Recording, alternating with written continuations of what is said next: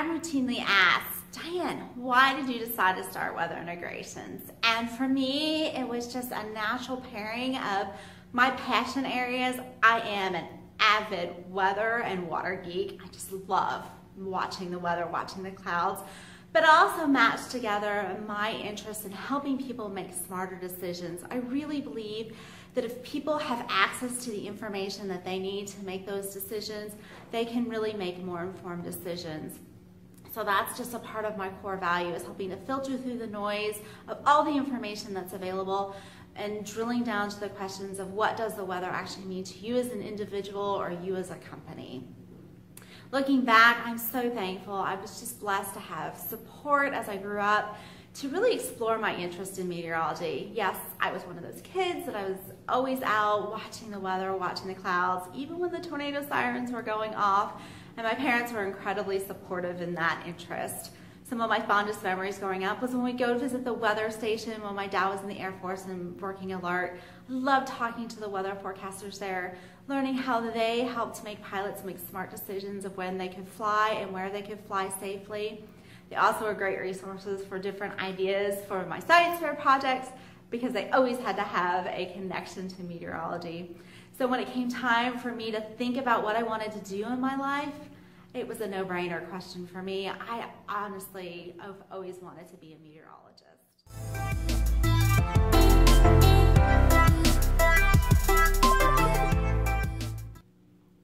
I was so blessed in my career that I worked for the National Weather Service for the first 20 years, and I was able to fill the role of both a weather forecaster as well as a hydrologist.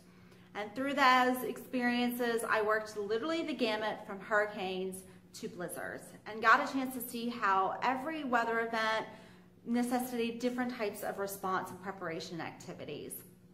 In my last role in Minnesota, I was able to work closely with local, state, and federal partners, helping them plan and prepare for weather events with an emphasis in flooding.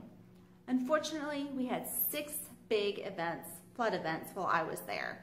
And I got a chance to see how each event necessitated different types of response activities, and each community had to respond and plan and prepare differently.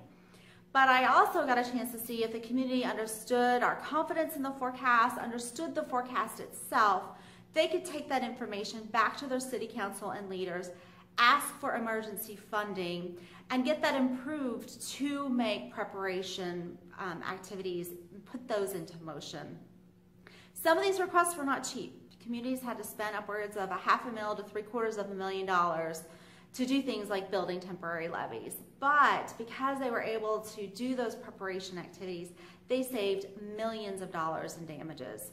So I really had a chance to see how if we can be proactive and if people understood the information, they could really help minimize the risk of what the weather is going to bring. And that really is a part of our core that we bring with Weather Integrations.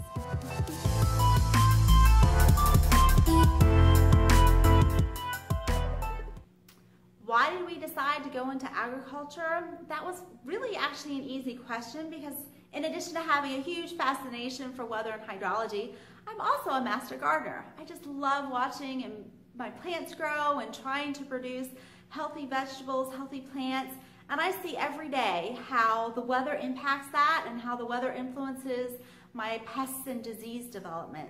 So that really was just kind of a natural offshoot for us to explore of going into agriculture. I realize though I have a lot to learn, so I've been attending conferences, workshops, talking to producers to learn how the weather impacts your specific and unique operations. And the more and more I talk to producers, the more respect I have for you guys. You guys face the weather head on every day. And most of the time, yes, you're looking at those risk days. How do I minimize those risks? Because those honestly do impact your overall net profits. But we want to look at the flip side of that conversation. There are absolutely optimal days for you to do certain tasks around the farm. So how do we help you better anticipate those opportunity days and shift your plans for the week so that you can take advantage of those days as well? So fundamentally, we're asking those questions and we're implementing ideas and strategies through Growcaster to help you put the weather to work for you.